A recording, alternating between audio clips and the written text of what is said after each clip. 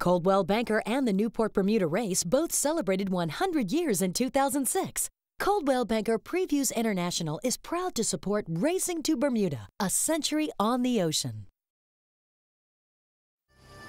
For 100 years, sailors have strived against each other, nature, and the oceans, pressing their boats toward a distant lighthouse. The adrenaline's starting to pump.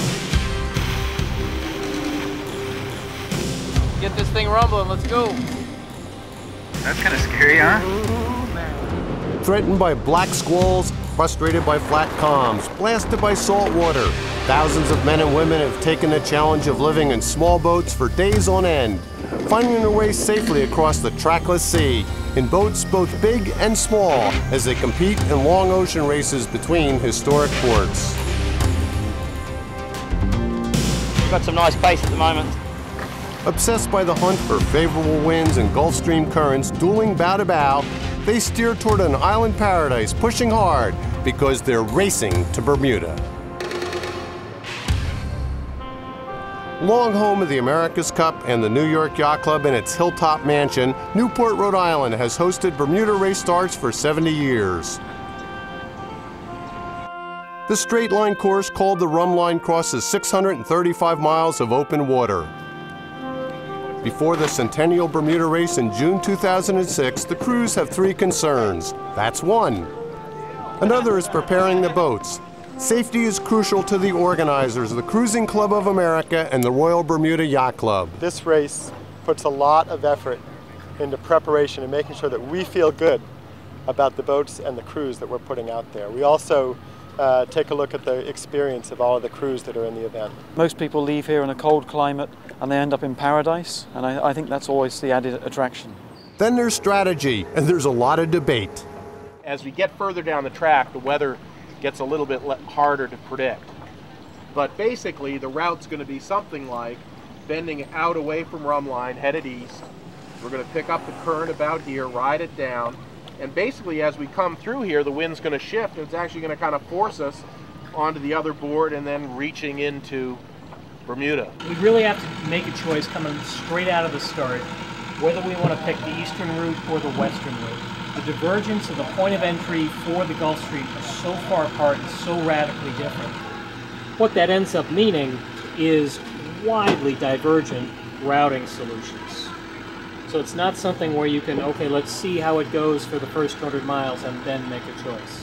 We have two possible routes to Bermuda. Simply stated, one the eastern route and one the western route. And there is some question among crew members as to which one is the better. We'll let you know in about 3 or 4 days. You know, I think we're gonna have to make a decision pretty soon. Probably gonna be east or west. The tension doesn't dampen spirits. We've got a great boat, a mild weather forecast, and I think all is looking good for this race. This being the 100th anniversary of this race makes it really exciting because it is the quintessential ocean race. This is the one that's really kind of popularized the whole idea of ocean racing, I think, certainly in this country, and it's attracted so many international competitors that you have to believe that the influence has been throughout the rest of the world as well. The 30 years that we had won the race, back in 1976 is when we won it with Running Tide. And it was interesting that this is also the 100th year centennial of the race. And for them to go together, we're kind of keeping our hopes up that this we'll have the same luck we did 30 years ago. Racing the Bermuda race on the Ticonderoga, it's racing tradition. It's honoring the boats of the past, and it is racing tradition. Classic Ticonderoga is one of 265 yachts that have come to Newport from around the world for the Centennial Bermuda race. On Friday, June 16th, the biggest fleet in the race's history gathers near the starting line, extending from the Coast Guard vessel Willow. We'll follow the race on 8 boats. The 60-foot Pegasus, Ticonderoga, beautiful classic. Hercules, formerly known as Boomerang. Running Tide, fully crewed by professionals. Bucklick, a hot new 52-footer. Kodiak is my berth to Bermuda this year. Pretty Palawan is a 74-foot cruiser with an amateur crew, and Selkie is one of the smallest entries at 38 feet. The biggest is a 98-foot Maximus from New Zealand. She's favored to finish first. If the wind's good, she might break the 52.5-hour speed record. Maximus has a crew of 21. Little Selkie has only 7. Selkie skipper Sheila McCurdy is sailing her 14th Bermuda race. Selkie's a family project. Sheila's father designed the boat, and her husband and nephew are in the crew alongside a father and a son from another family. Sailing Pindar is Dee Caffrey. She recently completed a record single-handed voyage around the world. Oh, I jumped at the chance. I actually had the invitation to join the 100th anniversary race from Andrew Pindar whilst travelling back up the Atlantic before I'd even finished my voyage. Having had 72 feet to myself and now having 60 feet of boat with 15 people, it was terribly crowded, but I'll fit back into my team role and be part of the team to make it happen. I didn't even bother with a sleeping bag because I didn't use the sleeping bag that much in 6 months, so 3 or 4 days to Bermuda, fingers crossed it'll be fine. Things are a little tense for Joe Hoops on Palawan before the cruising division start. Life jackets are required at the start and finish. What's going on with Ticonderoga? 1 minute to the starting gun, and she's on port tack, and the jib isn't even set yet. Okay, number 2 up. Now the jib finally goes up. In the confusion, one poor guy is left with the whole job. Come on, hurry up.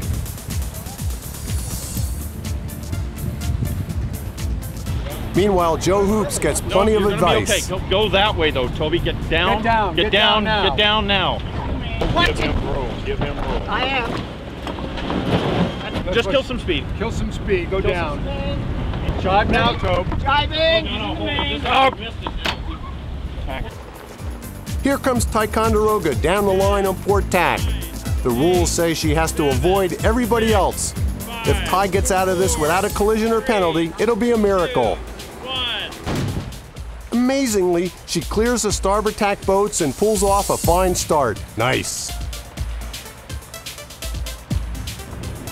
Palawan does okay too, nipping behind Willow's stern. I love the enthusiasm.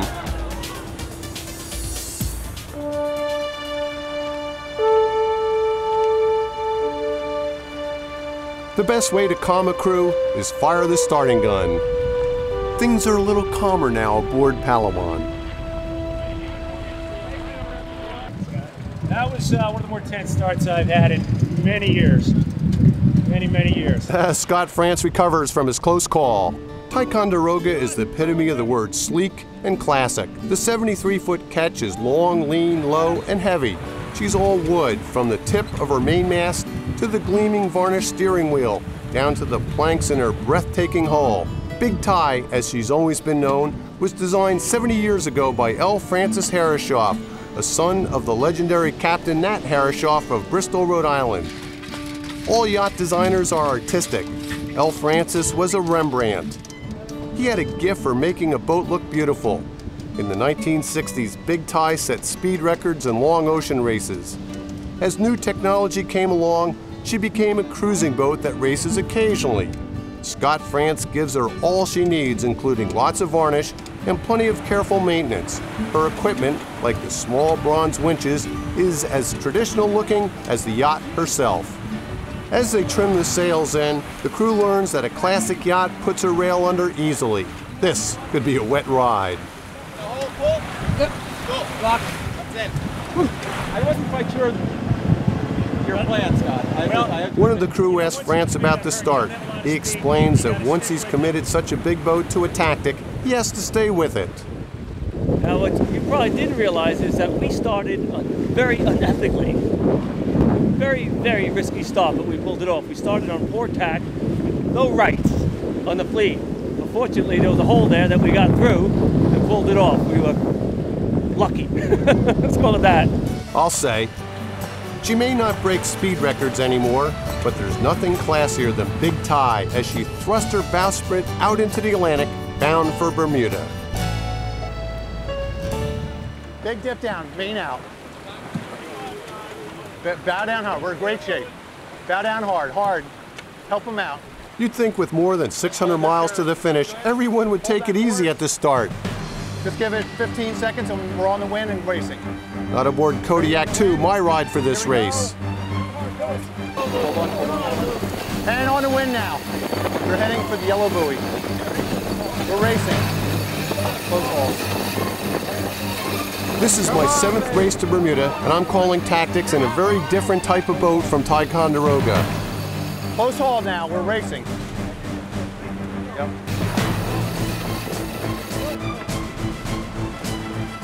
You're late for line, up on the wind, don't come off.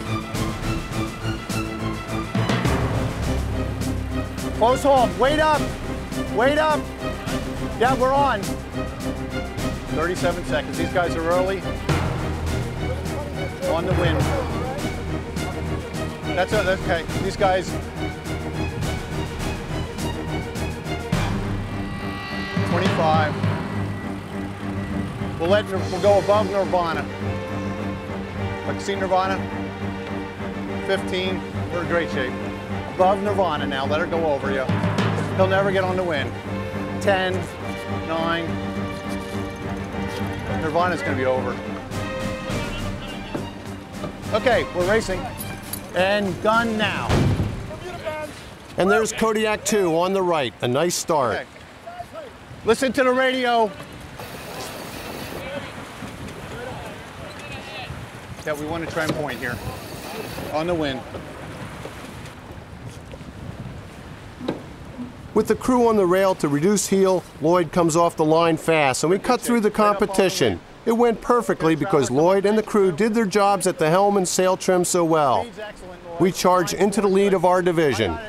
We're in good shape. Lloyd Ecclestone chartered this boat to try and win the race, which he did back in 1998 aboard another Kodiak. With a 170 collective Bermuda races behind them, this has to be one of the most experienced and knowledgeable crews in the race. I feel safe, and I know we'll sail hard and fast. Keep it on the wind. Up on the wind, Lloyd. You're not gaining bearing.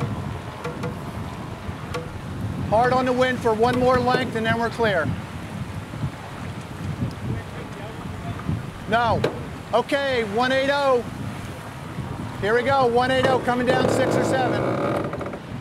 At the mouth of Narragansett Bay, we pass Red Bell number 4, marking the end of the reef, and bear off to what we think is the best course to take advantage of the Gulf Stream when we reach it. We won't have to observe another buoy for the next 3 or 4 days. R2 is fine, right? Sheet on, Carl. Okay, we were past R4. We're past R4. For other boats, it's a first-time experience. You know, I think it's been a dream for everybody on this boat to always do it. And for most of the people on the boat, it's our first time. Coldwell Banker managers and employees have formed Team Pegasus to celebrate Coldwell Banker's own 100th anniversary and also raise money for Habitat for Humanity. They get a good start and sail clear of the competition.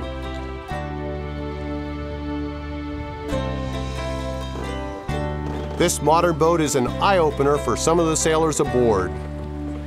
I've never sailed a boat like this before. It's got, from my perspective, I've been out of it for a while, but what's beautiful about it is so responsive. Usually get on a big boat and things move slowly. It's not as responsive, and what I'm finding out about this boat is that it's extremely fast and very responsive. A lot of fun to sail.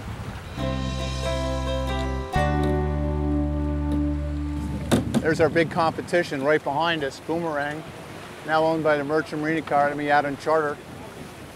Scott King, the navigator, class in 1975 at Kings Point, resident of Bermuda, and clearly they like the eastern course. Here's the problem. A big circular Gulf Stream eddy sits right on the rum line. Strategically, the question is which way to get across the stream in the best weather 200 miles from now. We have 6 boats in our class heading to the east. We have 7 boats heading to the west. On this boat, we've elected to take a westerly course, and we really won't know how that worked out for about a day. But everybody here is bought into it and feels good and glad to be on our way. Skipper Lloyd and navigator Dan Dyer continuously monitor the wind and Gulf Stream forecast on the internet and radio. It's all about wind. Wind fills the sails and creates waves. Strong, steady, prevailing winds kick up big waves. And they also make the water move as currents, which we can see in ripples. The question is how to find a favorable current. There are no buoys at sea. We're taught in math that the shortest distance between 2 points is a straight line, but when it comes to the ocean, it's usually not the fastest distance because of the currents. As you can see, if you go straight down the rum line here, you would not encounter favorable currents going across the Gulf Stream, or right in here on the northern part of this cold eddy, you'd be pushed toward the west, and down here pushed toward the east. So going right down the rum line would not be a good thing to do. Jennifer, what's the difference between a cold eddy and a warm eddy? Okay, a warm eddy is formed north of the Gulf Stream, circulates clockwise, has warm water on the inside and cool water on the outside. A cold eddy formed south of the Gulf Stream, has cold water on the inside and warm water on the outside. Circulates counterclockwise. Mother Nature tells you when you're in the stream. There are patches of sargasso weed, many Portuguese man-o'-war with their tiny sails, and Bermuda longtails and other gliding birds looking for fish. The water's warmer there too, leaping from 65 degrees to over 80 in a few hours. Hot water is fast water. A thermometer is standard equipment. The water temperature has moved up to 72 degrees. Now the Gulf Stream, even though it's a wind-driven current, it goes all the way to the bottom. It's like a thin ribbon about 60 miles wide, and the current speed can go anywhere from 3 to 4, 5, or 6 knots. A little current can make a big difference to a slow-moving boat.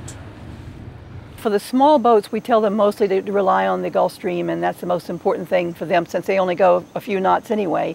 Adding 4, 5, or 6 knots to their speed, it would make a tremendous difference. The stream's hot water can quickly breed dangerous squalls with winds as high as 50 knots. It's not just the wind, it's also the temperature of the water. It takes it from the warm area, which is down by the equator, up along the east coast of the United States, for example, for the Gulf Stream, and takes the warm water up there. And it's a Coriolis effect, it's called, which is a turning of the Earth. Because it rotates, it curves the water to the right in the northern hemisphere and to the left in the southern hemisphere. If the waves are especially steep, you're probably in the Gulf Stream. Rough weather is not guaranteed. Atmospheric high pressure can flatten the stream. The wind is something that changes so quickly. The Gulf Stream is real stable, so my margin of error is small compared to the meteorologist's margin of error because, every 6 hours it can be something different from what the models are showing. So a lot of times they say that the race is won or lost by 60 miles from Bermuda, and I think sometimes that's the case. If you're becalmed and you watch smaller boats go right past you, it must be very frustrating. For the moment, at least, the big boats are pulling away. Kodiak's chief competition is another 80-foot maxi Hercules, formerly Boomerang. Choosing the easterly strategy, she's making almost 11 knots in this moderate breeze. The crew carefully watches a stack of instruments to analyze performance.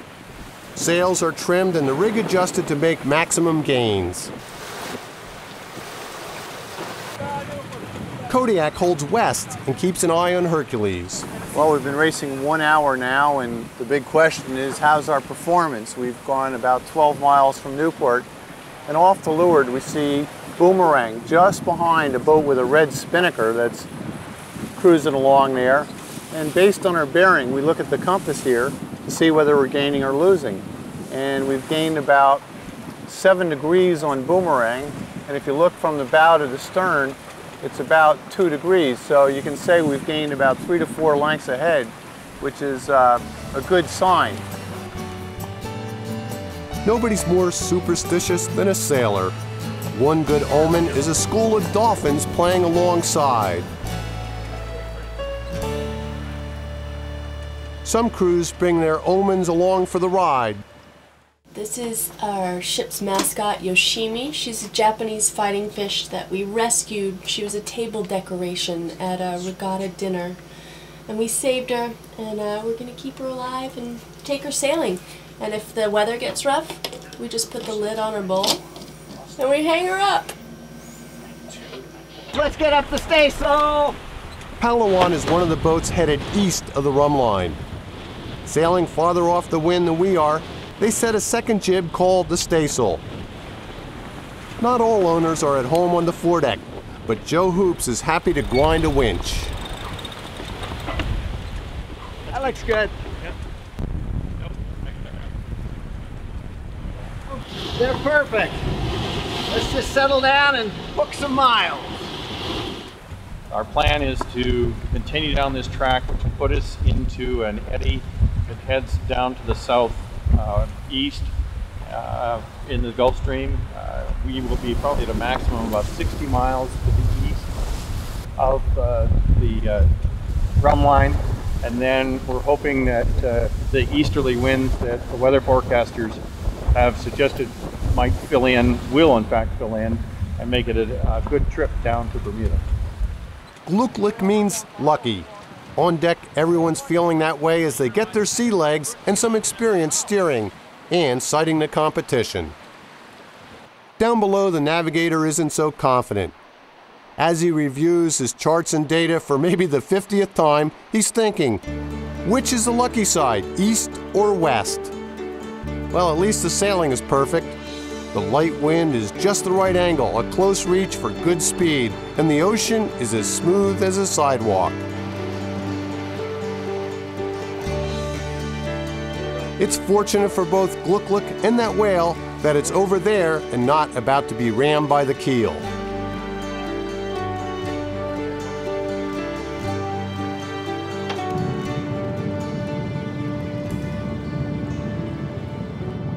Veteran Carl von Schwartz has volunteered for the full-time job of cooking for Kodiak's crew of 21 hungry sailors. By the time we reach Bermuda, he'll turn out 240 meals. Ready for another one? The new watch prepares to come on deck and take over. The next watch is getting up. We change the watch during the day every 4 hours, and at night every 3 hours. No sleeping. I can't believe this is the Bermuda race. So, Roger, what are you checking out? Trying to read the sail number, but it's wicked hot. Yep. Way down here. It's always very exciting to check in on other boats. And one of our navigators is checking the stats. Selke has chosen the western strategy. The GPS shows David Brown that a current is pushing the boat east. The crew decides to sail closer to the wind. Skipper Sheila McCurdy, David's wife, goes forward to take in the spinnaker. A small boat with a woman sailor is a flashback to an earlier era. Before the first Bermuda race 100 years ago, few people even dreamed that amateur sailors would race sailboats in the ocean. In the 1905 transatlantic race, the boats averaged 166 feet in length, and the winner was a huge 184-foot schooner Atlantic. It had a crew of 48, most of them tough pros, commanded by Captain Charlie Barr. Then a feisty visionary named Thomas Fleming Day came up with a revolutionary idea. Amateur sailors could go out there and average boats. All 3 entries in the first Bermuda race in 1906 were 40 feet or smaller, and every sailor was an amateur. Before the start at Brooklyn, New York, Day's critics predicted disaster. Somebody provided funeral wreaths so the sailors could perform burials at sea. Everybody was shocked that one sailor was a woman. Thora Lund Robinson was criticized for being petite and frail, but she handled a wild gale, and when her boat finished off St. David's Light, she was at the helm. The Bermuda race made the sea a playground. 100 years later, it's much more than a race. It's a biannual ritual. More than 45,000 sailors have raced down. 50 people have raced at least 15 times.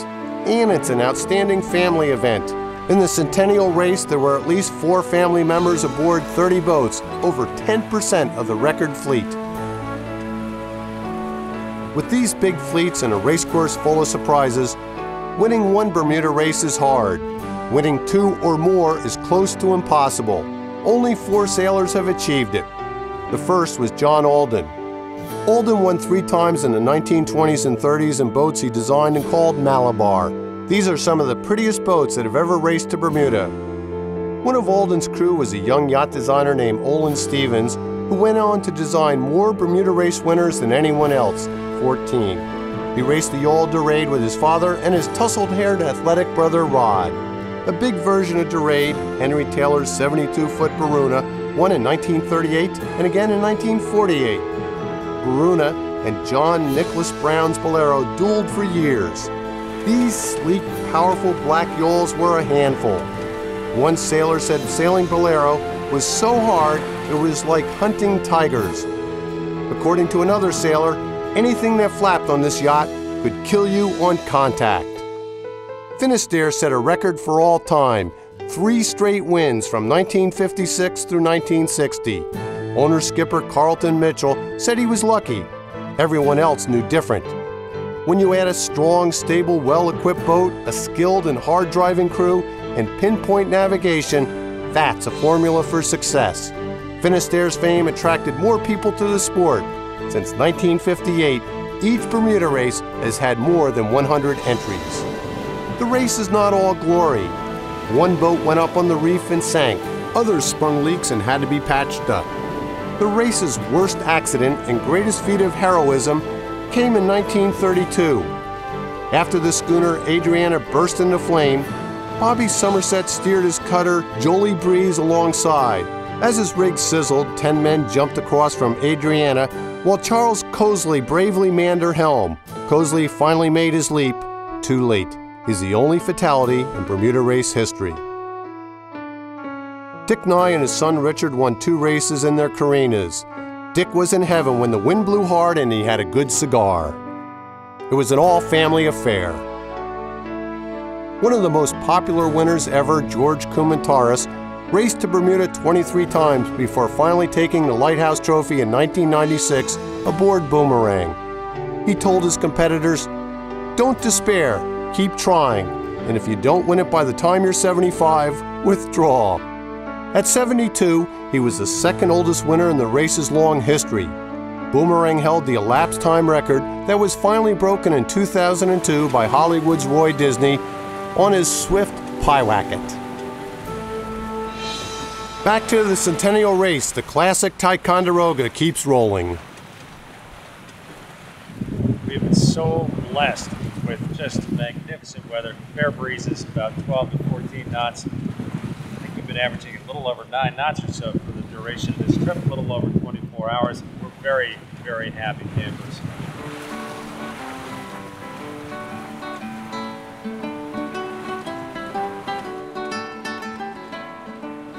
So Ty, tell me about your job on the boat. Well, it's tough.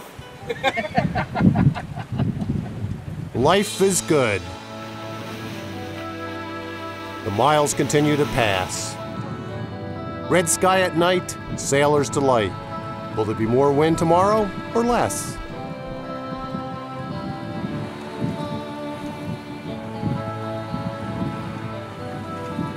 The on-watch rides the rail as the off-watch slumbers in the embrace of lee cloths that prevent them from being spilled across the cabin.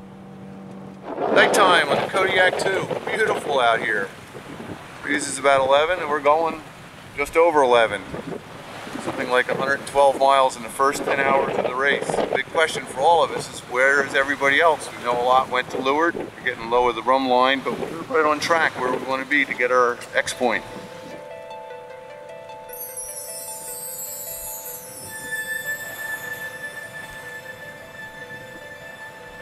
Sailed through the night here, just switched to the code 0 right around dawn, and coming up on the Gulf Stream,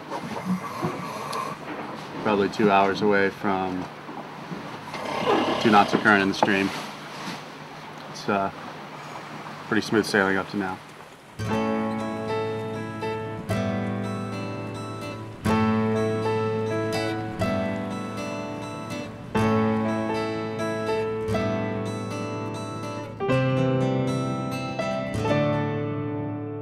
Here are 2 strategies based on position reports sent by transponders provided by Coldwell Banker.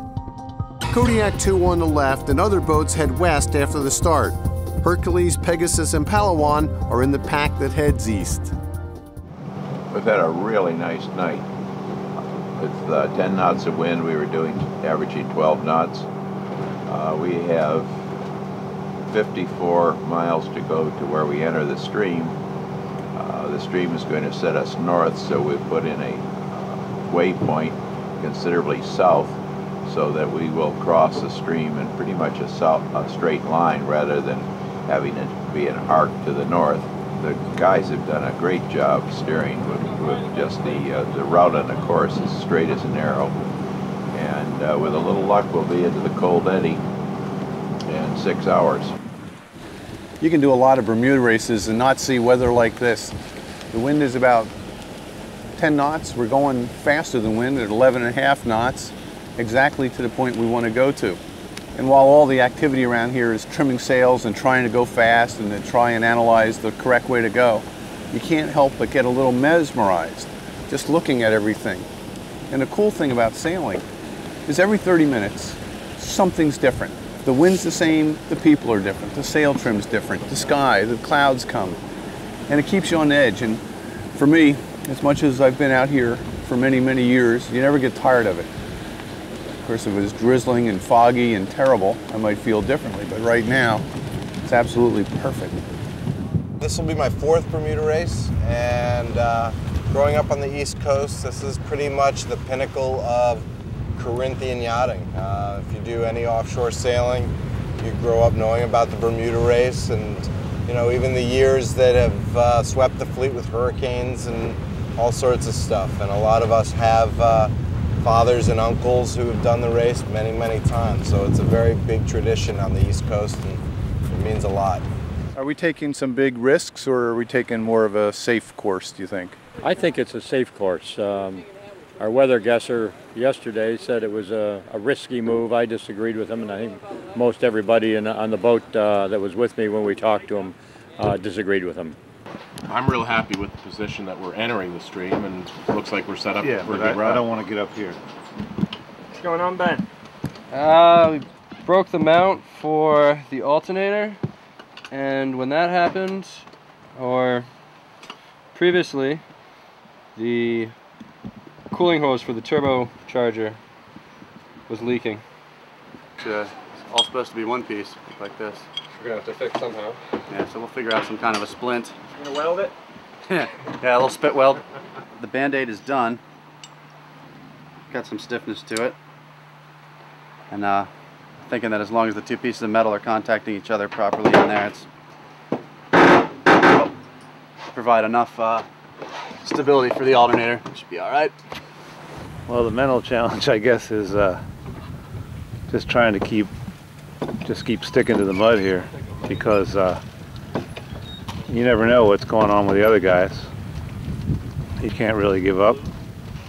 Just kind of sail your boat as hard as you can and see where it all goes.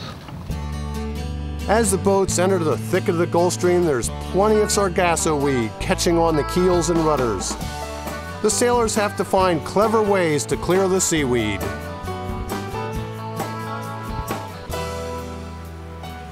It looks better now. Don't fall over.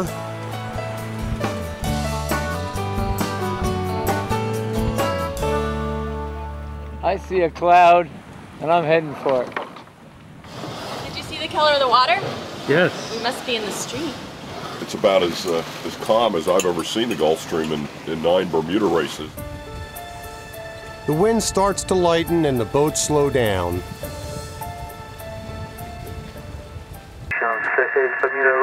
Bermuda Radio, Zulu, Bravo, Romeo.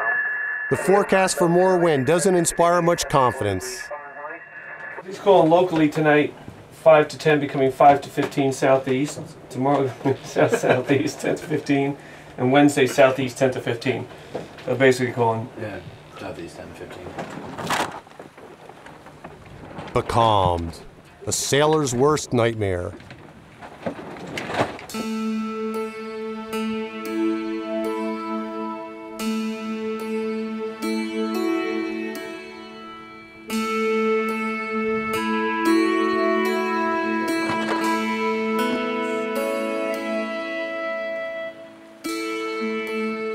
Here's Maximus back with boats 2/3 her size.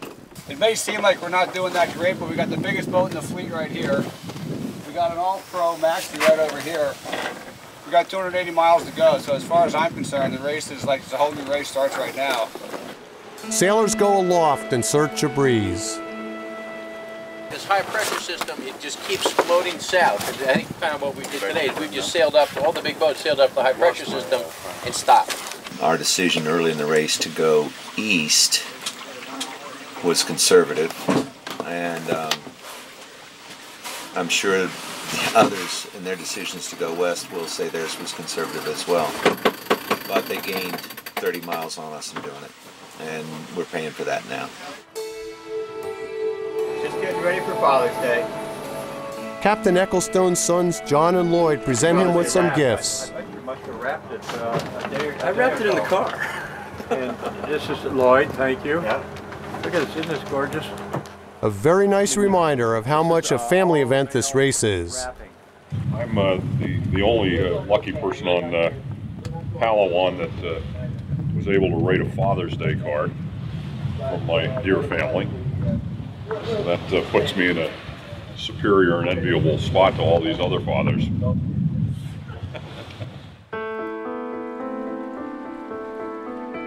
Unfortunately, those gifts don't bring much wind from Aeolus, the god of the wind. 0.00. It helps a little when the navigator says we're riding a 3-knot current toward Bermuda, even though we can't feel it on deck. Sailboats are great fun, as long as there's some wind. Now we're like a race car driver trying to compete without fuel. The crews keep up a steady stream of irreverence and jokes, but we know they're hurting inside because they also keep changing sails, looking for that one that will get the boat moving again. Down below, we catch some sleep.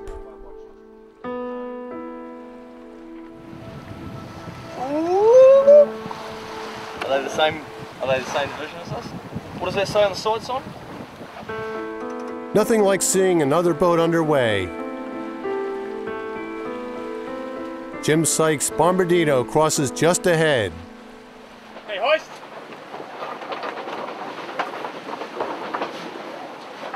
Luck keeps working to try and find more speed. Ticonderoga has an encounter with another boat. The closer we are to Bermuda, the closer we are to Bermuda. And that's an important thing when you're trying to get to it. There's an old sailor's tale. If you have Oreos after lunch, you'll have breeze all afternoon. Do you see many birds get on boats? Yeah, offshore you always do. No, what's that 12 for? They rest 12 victories. This is not going to be 13. Little thrush. It's a good bird. Are we going to find Bermuda okay? I don't know. That's a problem. It looks... I don't see it. Extremely important to keep the focus. Little things like even just putting suntan cream on or looking around at the other boats can take you away from it. It's not easy. Just got to keep playing with the apparent wind speed that we can make out of the little wind that is currently around. You can feel the frustration. Though this weather isn't demanding physically, the mental pressure is intense.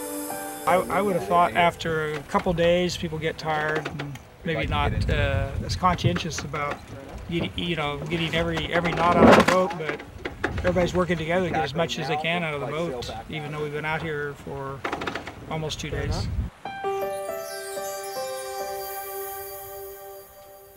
Feels like it's teasing you, but it doesn't quite get there.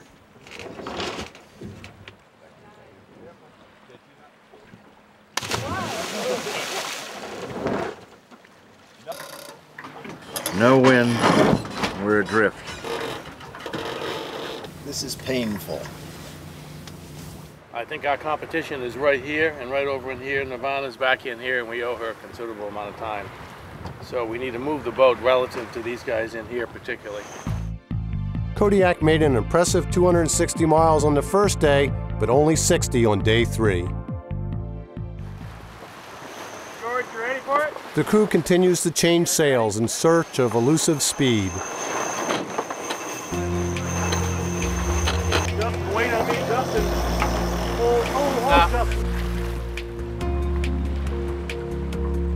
Now the dolphins are enjoying the day.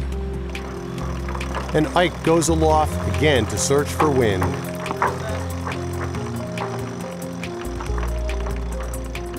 That's what we got ahead of us. pressure, it's right on the beam. Time to alert the family on a satellite phone that will get to Bermuda a couple days late. On a wide, wide sea in a small boat, the frustrated sailors lose focus, keeping up morale with forced humor. At sunset, they search for the elusive green flash.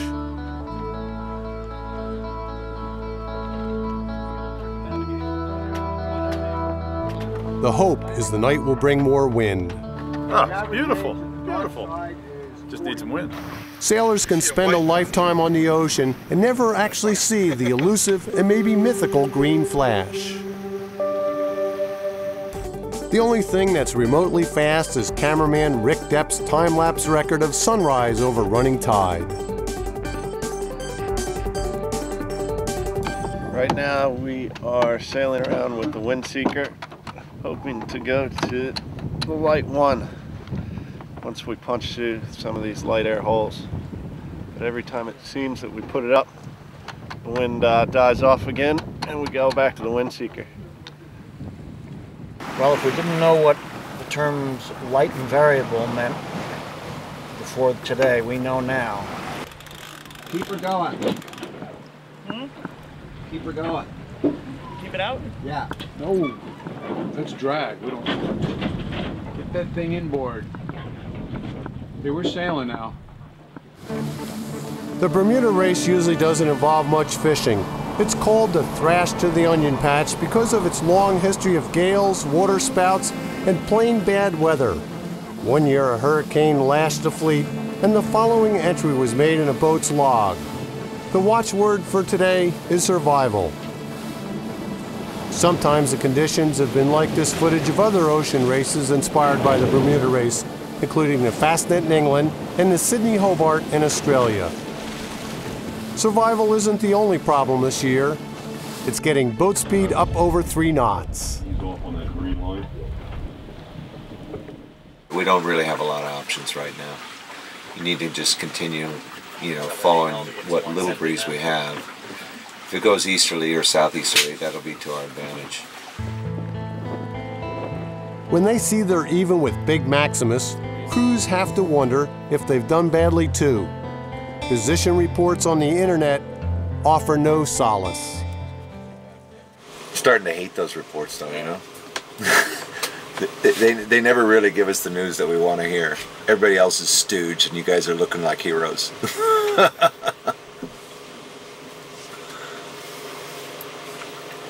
The part that's a little bit worrisome as far as the overall fleet result is the Alchemy and Bellamente, which took the other riskier route. Looks like it's had a pretty good payoff. And at least for distance from Bermuda, they have about a 40-mile hop on us with 290 to go. A lot can happen in 290 miles, of course, but right now they're looking like that was a risky move that paid off.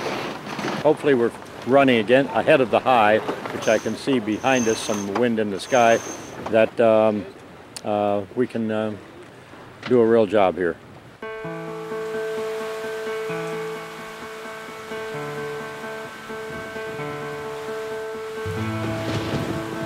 Holy smokes, that's kind of scary, huh? Oh man, I've been out here with these. Squalls appear, but they're all bark and no bite. At least the decks are wet, and it chills off a little.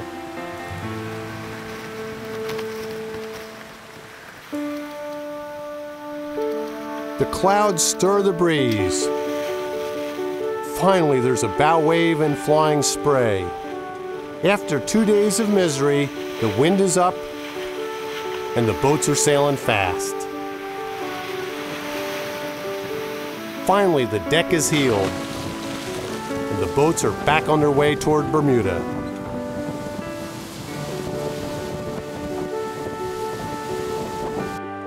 Finally, the radio reports are cheerful. Finally, the light sails can be replaced with sturdier ones. Finally, the crews can stretch their muscles. Finally, the focus returns. Coming down, boys. Go. Finally, those wet sails come out of their bags to dry off underway. Everybody lends a hand. Finally, the speed's over 12 knots.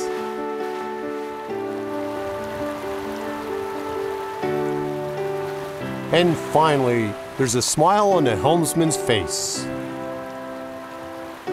Welcome to my world. Morale never flags on Pegasus. The crew is on a special mission. Asked if anyone would be interested in participating in exchange for raising money for Habitat.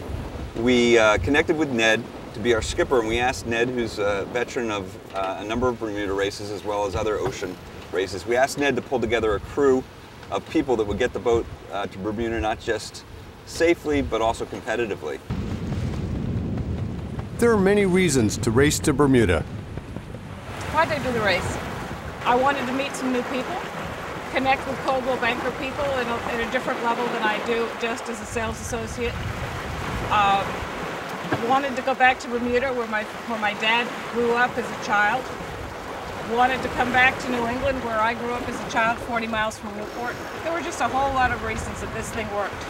Given the opportunity and the amount of time we had, put the boat together, it's definitely a competitive boat. I think we learned a lot by doing our first race in the Block Island race.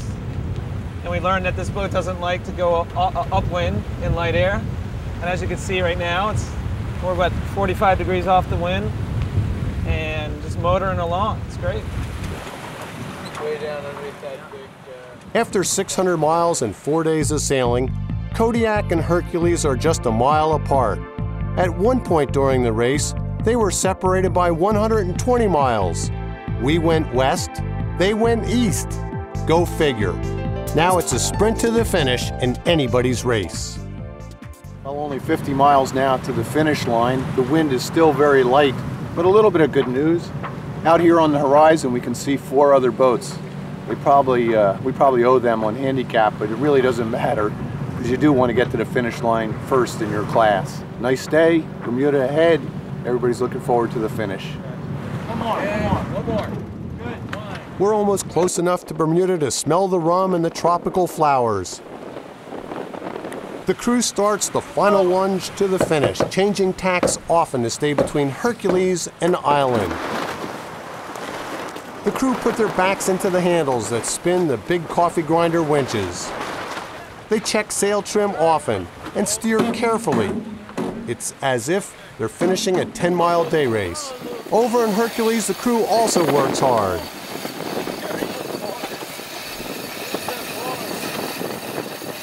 They change jibs with the rising wind. There's nothing like a match race to get the adrenaline pumping. Lloyd Ecclestone is focused at the helm.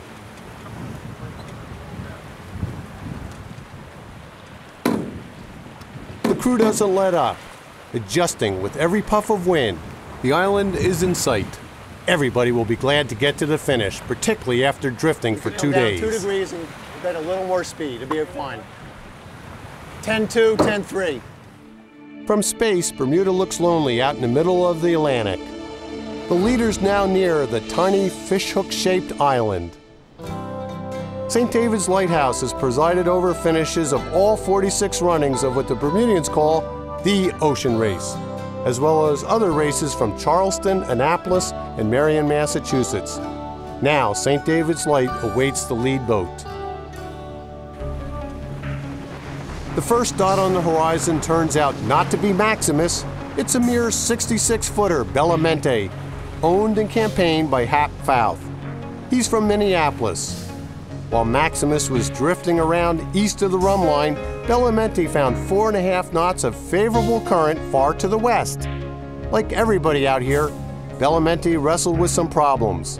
Besides experiencing frequent calms, including one near the finish, the crew had to stop and unwrap a fishnet from the keel.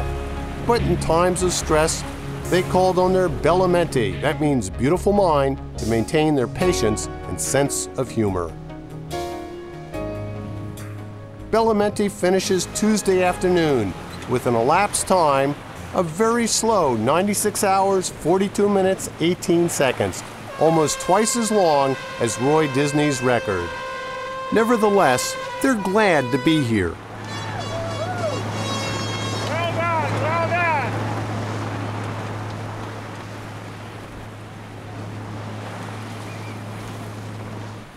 As lookouts on the lighthouse strain to spot the next boat, Hap Faust starts the celebration on Bellamenti. It's a long wait, 100 minutes in fact, before Alchemy, a 77-footer, finishes second. That starts the parade of big boats. Even they manage to seem small on the broad sea as they slip through yet another calm weather pattern. Most of them haven't had more than 15 knots of wind over the past 4 days, or even got their decks wet, except an occasional rain squall. Just 61 seconds after Alchemy comes Captivity, a 76-footer hailing from Manchester, Massachusetts. Maximus eventually arrives. At one point, she trailed Bellamenti by 50 miles. She made up most of that and finished over 2 hours later. 3.5 hours behind Bellamenti, but 6 minutes ahead of our arch rival Hercules, Kodiak 2 slips through the twilight and works around the reef to be the 8th boat to finish. Speed is king. When the corrected time handicaps are computed, we end up 12th in Class 9. Right there. Get this thing rumbling, let's go. As fast as you can. We have 1.2 miles to the finish. We'll call it. Smile for the camera. Finally, the finish line for Kodiak 2. About 10 seconds. This is bearing 291. Stand by. In 3, 2, 1, mark. Nice ball, guys. Hey, hey, good race, buddy. Good race. Nice job. Hercules just 6 minutes behind. Sometimes I wonder whether the start or the finish is more complicated. Of course, the emotions are running high at both ends. All in all, a very good race for Kodiak 2. We did find some holes that were costly, but everybody performed well. We got here safely, and what a nice thrill to be in Bermuda. Lucky Gluklik finishes after sunset amid a chorus of tree frogs. On corrected time, she ends up 5th in Class 9. Well back in the Cruiser Racer division. Guys, 3, 2, hang on, and finish! Hooray! Obviously, this hasn't been a good race for the big boats. The corrected time winner of the Cruiser Racer division is this 40-foot sloop, Sinn Fein. Built 40 years ago, she was very well sailed by a crew from New Jersey. The skipper was Peter Rebovich, along with his 2 sons. They won 7 trophies in all. All right, here we go. Win or lose, everybody celebrates. Yeah. For fun. Many boats are as close at the finish as they were almost 5 days earlier on the starting line. Selke chases Emily in the last hour of the race. Sheila McCurdy's crew ends up 13th in the Cruiser Racer division, less than 4 hours behind Sinn Fein. 635 miles, we're in a couple of boat lengths of Emily. A little sloppy. At the finish, we've taken Emily one more time. Great boat for boat race, up the wind. Selke's crew has done consistently well over many years. It's Wednesday morning at about 10 minutes to 9. We're about 5 miles from the finish line. We're beating. We've just spotted land. The crew is very anxious to cross the finish line and get in to meet all that are waiting for us on the dock. Big boats and small are now pouring in side by side. Thanks to the calms and confused currents, the fleet is all a jumble. Palawan's Bimini top is put back in place under the tropical sun.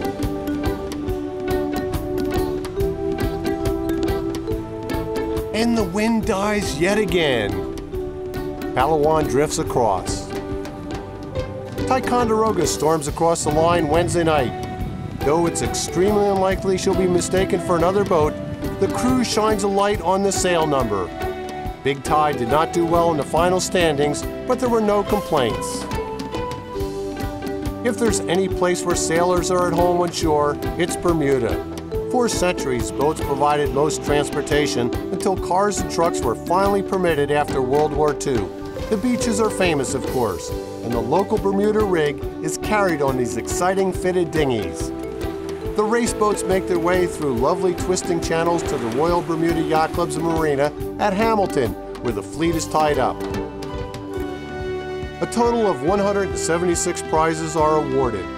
Some of the major ones carry the names of the race's founders and heroes that date back more than 60 years. They were handed out at the governor's mansion by a passionate royal sailor, Princess Anne. A trophy is only one reward for sailing. Sailing has so much to offer, all age groups, at all stages of people's careers. And all 2,600 sailors, plus the hundreds of volunteers who made the race work, knew they had accomplished something special. They all shared the deep, abiding love of the sea and the boats that have carried 5 generations of sailors through gales and calms. The smell of the sea, the feel of the wind, the roll of the ocean.